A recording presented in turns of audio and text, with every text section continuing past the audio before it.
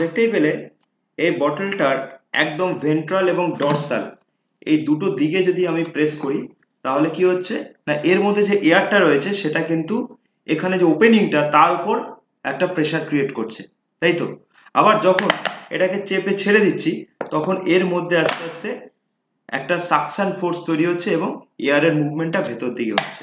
তাহলে এটা যখন এক্সপ্যান্ড করবে তখন এয়ারের মুভমেন্ট ভেতর দিকে হবে, আর যখন এটা কন্ট্রাক্ট করবে তখন এয়ারের মুভমেন্ট বাইরের দিকে হবে। তো আজকে আমাদের টপিক হচ্ছে respiratory system of cockroach. Mainly আমরা রেসপিরেটরি যে স্ট্রাকচারসগুলো রয়েছে, যে অর্গানগুলো রয়েছে সেগুলো সম্পর্কে দেখব এবং মেকানিজম অফ রেসপিরেশনটাকে কিন্তু ব্যাখ্যা করব।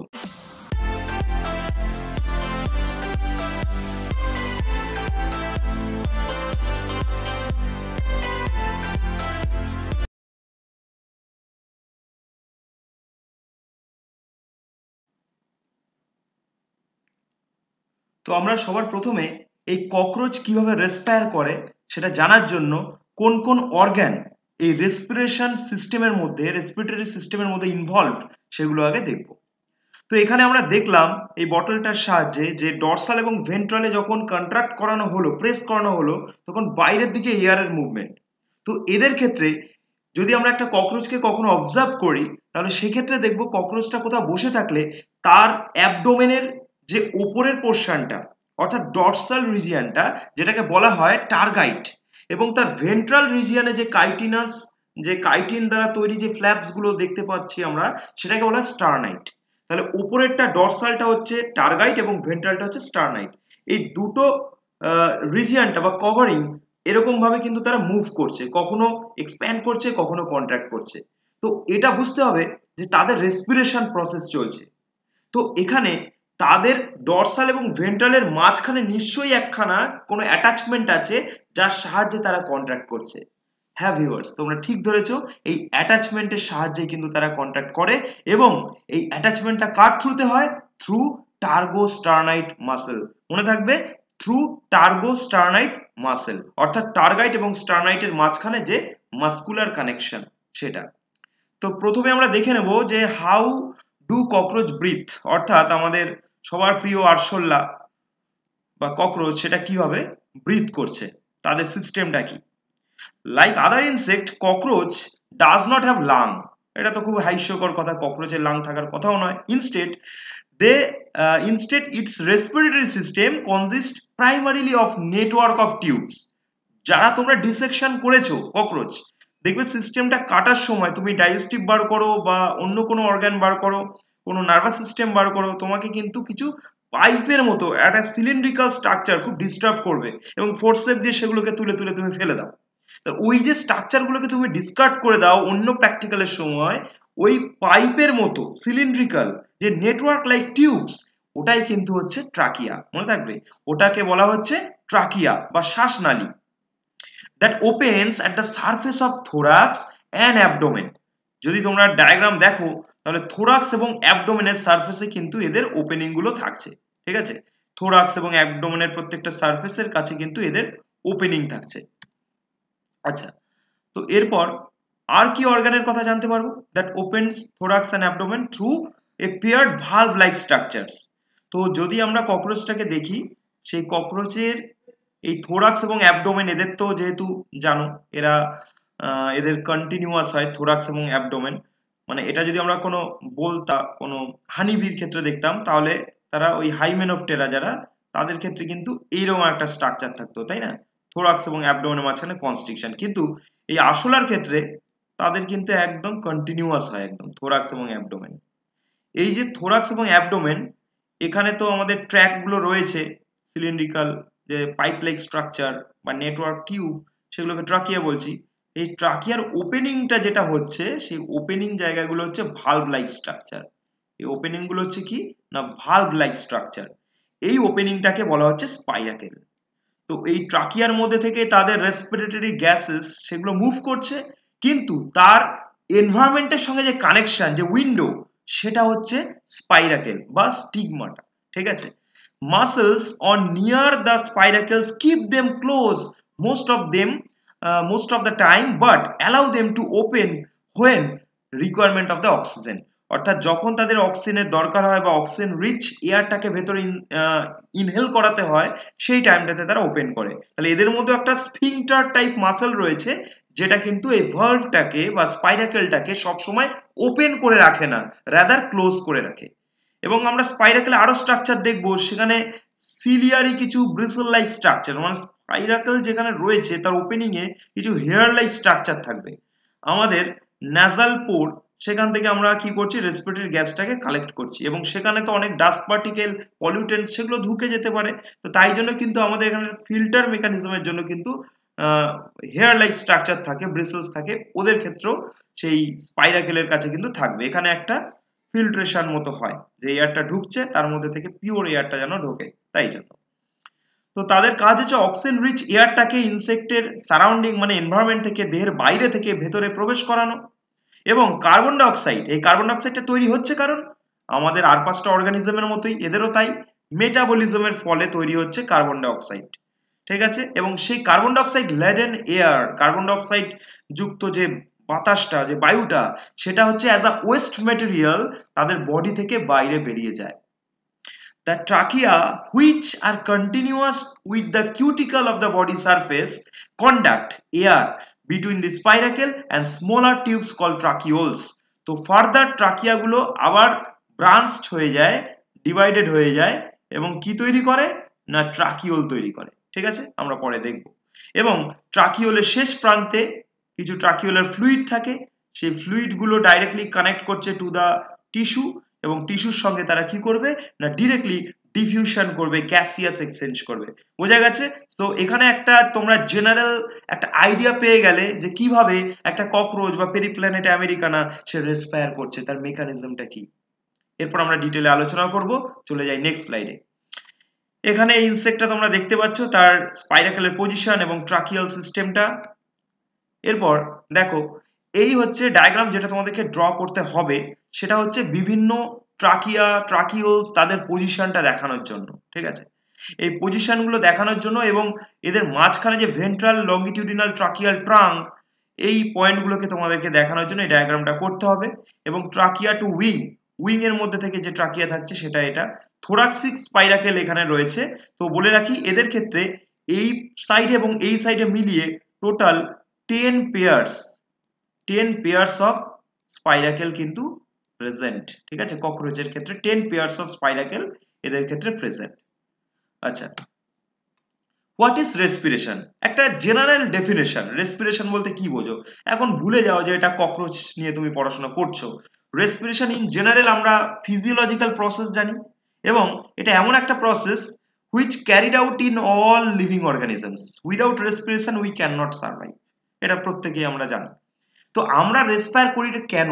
According to modern sell theory concept, আমরা রেসপিরেশন করি কারণ আমাদের সেলের রিকোয়ারমেন্টের জন্য। একটা অর্গানিজম সে কি করছে, অক্সিজেনটাকে ইনহেল করাচ্ছে বডির মধ্যে, তার মানে সেই অক্সিজেনটা আলটিমেটলি কি হচ্ছে, লাঙে যাচ্ছে, অ্যালভিওলাই, সেখানে গ্যাসিয়াস এক্সচেঞ্জ হচ্ছে ব্লাড ক্যাপিলারিসের সঙ্গে, ব্লাড সেটাকে কি করছে, ট্রান্সপোর্টেশন করছে, এই লাং থেকে নিয়ে সেটাকে পৌঁছে দিচ্ছে বিভিন্ন টিস্যুর মধ্যে যেখানে তাদের রিকোয়ারমেন্ট রয়েছে, এবং সেই অক্সিজেনটাকে আমাদের টিস্যু অর্থাৎ সেল সেগুলো ব্যবহার করবে, করে অক্সিডেশন করবে। আমাদের যে খাবার, যেটা আমরা মাইক্রোনিউট্রিয়েন্টস ডাইজেশনের পর যেটা তৈরি করছি, সেটা সেলের মধ্যে গেছে, ফর এক্সাম্পল গ্লুকোজ, গ্লাইকোলাইসিস হচ্ছে, ক্রেব সাইকেল হচ্ছে, ইলেকট্রন ট্রান্সপোর্ট চেন হচ্ছে, অর্থাৎ সেলুলার অক্সিডেশন, সেলুলার মেটাবলিজম যেটা হচ্ছে, রেসপিরেশন হচ্ছে, তার জন্য কিন্তু অক্সিডেশনের জন্য অক্সিজেন ইনভলভ। ইলেকট্রন ট্রান্সপোর্ট চেনে আমরা দেখি যে final acceptor of the electron is oxygen. সেক্ষেত্রে আমাদের সেলুলার রেসপিরেশনটা অক্সিজেনের উপর ডিপেন্ডেন্ট। তাই জন্য কোনো অর্গানিজম রেসপায়ার করা মানেই হচ্ছে তার সেলের জন্য সে রেসপায়ার করছে, তার সেলকে অক্সিজেন পাঠানোর জন্য করছে। বোঝা গেছে? তো এটা একটা obvious process and metabolic process which is carried out in all living organisms. This process mainly involves the synthesis of energy. কেন অক্সিজেন আমরা রেসপিরেশন করি?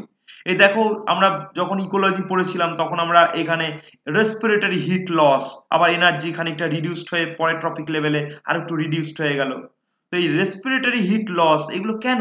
কারণ আমাদের খাবারটাকে যখন ডিগ্রেডেশন করা হচ্ছে, মেটাবলিজম করা হচ্ছে, তখন কিন্তু এনার্জি তৈরি হচ্ছে, ঠিক আছে, যেরকম ইলেকট্রন ট্রান্সপোর্ট চেন, গ্লুকোজ থেকে আলটিমেটলি আমরা কি করছি, এনার্জি পাচ্ছি, খাবারের মধ্যে থাকা স্ট্যাটিক এনার্জি কাইনেটিক এনার্জিতে কনভার্ট করা হচ্ছে। তো এই যে প্রসেসের মাধ্যমে এই সমস্ত অ্যাক্টিভিটি গুলো হয় তাকেই বলা হয় রেসপিরেশন, এবং এটা একটা অবভিয়াস প্রসেস, প্রত্যেকটা অর্গানিজমকে করতে হবে। চলো দেখে নেওয়া যাক what are the respiratory organs in cockroach. তো মেনলি একটা আইডিয়া তোমরা পেয়েই গেছো কি কি রেসপিরেটরি অর্গান তাদের ক্ষেত্রে লাগে। স্টিগমাটার আর একটা নাম হচ্ছে স্পাইরাকেল, ঠিক আছে। তো স্পাইরাকেল বা স্টিগমাটা, নেক্সট হচ্ছে ট্রাকিয়া, আর লাস্ট হচ্ছে ট্রাকিওলস। তো যদি আমরা দেখি এই হচ্ছে একটা ওপেনিং, সেই ওপেনিং এ এরকম একটা জায়গা রয়েছে, একটা ভালভ, এর মধ্যে কিছু স্ফিংটার লাইক মাসল রয়েছে যেটা এটাকে ওপেন ক্লোজ করে রাখছে, অলওয়েজ ওপেন রাখছে না।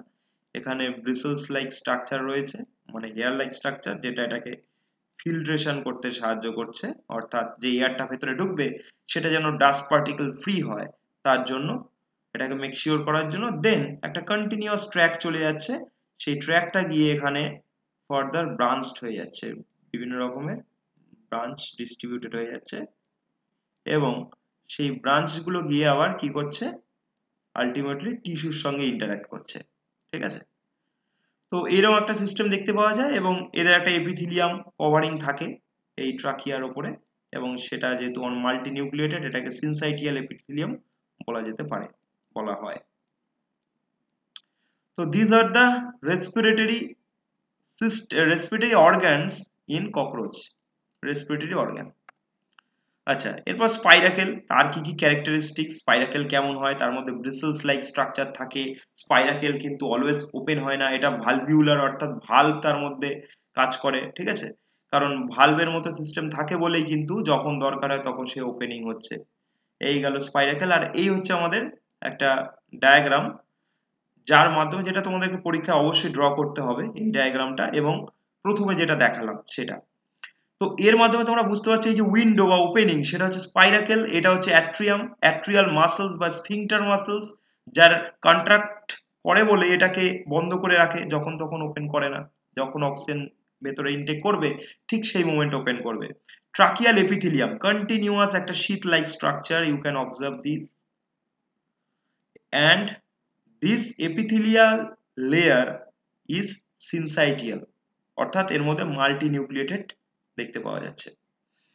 তো এই ট্রাকিয়াটা একটা ইলাস্টিক অ্যাপিয়ারেন্স, এই ট্রাকিয়াটা কিরকম না, ইলাস্টিক একটা টিউব লাইক স্ট্রাকচার, এবং further divided into several ট্রাকিওলস, trachea divided into ট্রাকিওলস, and ট্রাকিওলস লাস্টের দিকে কিছু ট্রাকিওলার এখানে ফ্লুইড তৈরি করে, ট্রাকিওলার ফ্লুইড, ঠিক আছে, এই জায়গাটা, যেই জায়গাটাকে বলা হচ্ছে the site of gaseous exchange, ট্রাকিওলার fluid. তো এখান থেকে তারা বডির যে টিস্যু, সেই টিস্যুর সঙ্গে ইন্টারঅ্যাক্ট করতে পারে। তো এইভাবে অক্সিজেনটা ভেতরে প্রবেশ করছে, এখানে যাচ্ছে, আর এটা কিন্তু একটা ট্রাকিওলার সেল, এই ট্রাকিওলার সেলের এইখানে দেখতে পাচ্ছেন নিউক্লিয়াস, আর বাকি এগুলো হচ্ছে সাইটোপ্লাজম। তো এই ট্রাকিওলের একদম ডিস্টাল এন্ডে থাকে টিস্যু ফ্লুইড, মনে থাকবে, এখানে থাকবে টিস্যু ফ্লুইড, সেই ফ্লুইড গুলোর থেকেই কিন্তু টিস্যুর সঙ্গে গ্যাসিয়াস এক্সচেঞ্জ হবে। আচ্ছা, আর এইখানে স্ট্রাকচারটা দেখতে পারো, সেটা হচ্ছে junction of atrium and trachea. Trachea কি একটু আগেই বললাম, সেই ট্রাকিয়া একটা টিউব লাইক স্ট্রাকচার, এবং এটা ফার্দার ব্রাঞ্চ হয়ে কি কি তৈরি করছে, কত রকমের ট্রাকিয়াল টিউব হয়, তোমরা এটা স্ক্রিনশট নিয়ে এখান থেকে স্টাডি করতে পারো। আচ্ছা, লাস্ট আমরা যেটাকে এক্সপ্লেন করব সেটা হচ্ছে মেকানিজম অফ রেসপিরেশন। এটা পরীক্ষাতে যদি শুধুমাত্র রেসপিরেটরি সিস্টেম ইন ককরোচ দিয়ে দেয়, একটা ফ্ল্যাট টাইপ কোশ্চেন, সেক্ষেত্রে কিন্তু তোমাদেরকে রেসপিরেটরি অর্গানগুলোকে এক্সপ্লেন করার পর অবশ্যই মেকানিজম দুটোকে দেখাতে হবে, that is inspiration and expiration. The ডরসোভেন্ট্রাল muscles, যেটাকে বললাম আমি টার্বোস্টার্নাইট মাসলস, এছাড়া ভেন্ট্রো লঙ্গিটিউডিনাল মাসলস রয়েছে, কিন্তু এই মাসলটা হচ্ছে main, the principal muscle, ডরসোভেন্ট্রাল muscles, সেটাই রেসপন্সিবল। ইন্সপিরেশন, ইন্সপিরেশন মানে যখন অক্সিজেনটা ভেতরে ভেতরে প্রবেশ করছে তখন সেটা ইন্সপিরেশন, আর যখন এয়ারটা বাইরের দিকে রিলিজ হচ্ছে সেটা এক্সপিরেশন, আমরা প্রত্যেকেই জানি। During inspiration the thoracic spiracle kept open, কারণ এখন স্ফিংক্টারটাকে খুলতে হবে, অক্সিজেনটাকে ভেতরে ইনটেক করতে হবে। The abdominal spiracle are kept close, এই লাইনটা কিন্তু খুব ইম্পর্টেন্ট। ডিউরিং ইন্সপিরেশন কি হয়, থোরাসিক স্পাইরাকেল অর্থাৎ উপরের দিকে যে স্পাইরাকেল সেগুলো ওপেন থাকে এবং পেছনের দিকে অর্থাৎ অ্যাবডোমেনের দিকের স্পাইরাকেলগুলো ক্লোজ থাকে। তার মানে উপরটা এরকম ফুলে উঠছে, নিচের দিকটা কন্ট্যাক্ট থাকছে, আবার এরকম করে নিচের দিকটা আস্তে আস্তে আবার হচ্ছে, এরকম ভাবে রিপিট হচ্ছে, ঠিক আছে। It is affected by the relaxation of dorsoventral muscles বা targosternate muscles.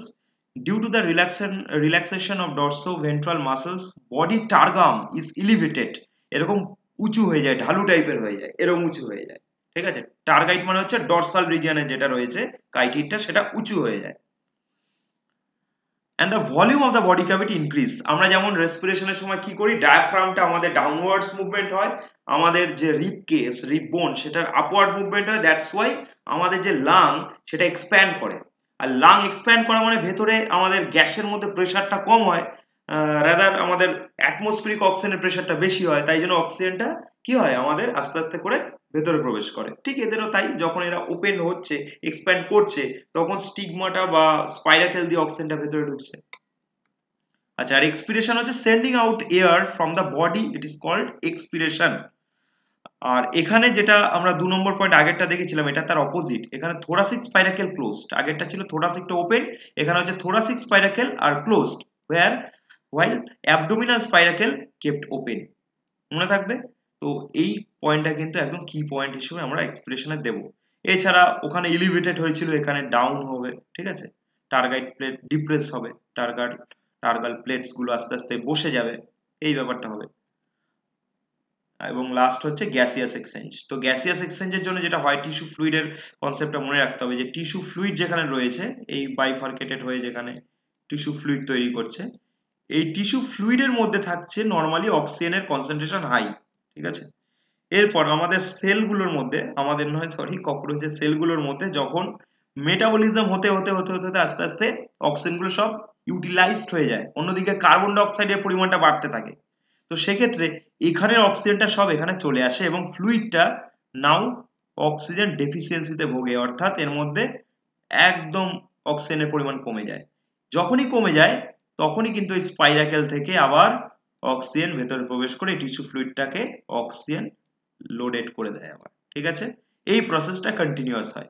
অন্যদিকে যখন অক্সিজেন এখানে গেল, এখানকার যে carbon dioxide same root follow করে আবার স্পাইরাকেল দিয়ে দেহের বাইরে চলে আসবে। এইভাবেই টিস্যুগুলো অক্সিজেনেটেড হয় এবং টিস্যুর মধ্যে তৈরি হওয়া মেটাবলিক কার্বন ডাই অক্সাইড সেটা এইরকম ভাবে ট্রাকিওল থেকে ট্রাকিয়া, সেখান থেকে স্পাইরাকেল হয়ে দেহের বাইরে চলে আসে। বোঝা গেল? This is all about respiratory system of cockroach. এবং আই থিঙ্ক এটা পরীক্ষাতে 5 মার্কসে যদি তোমাদেরকে দেয়, তোমরা সবাই গুছিয়ে আনসার করে আসতে পারবে, ঠিক আছে। তো দেখা হচ্ছে নেক্সট ভিডিওতে, ততক্ষণ সবাই চ্যানেলটাকে সাবস্ক্রাইব করে দাও, এবং যারা জুলজি ব্যাকগ্রাউন্ডে আছো বা এই বায়োসায়েন্স ব্যাকগ্রাউন্ডে আছো, তারা কিন্তু ভিডিওটা ফ্রেন্ডসদের সঙ্গে শেয়ার করে নেবে। ওকে, টাটা।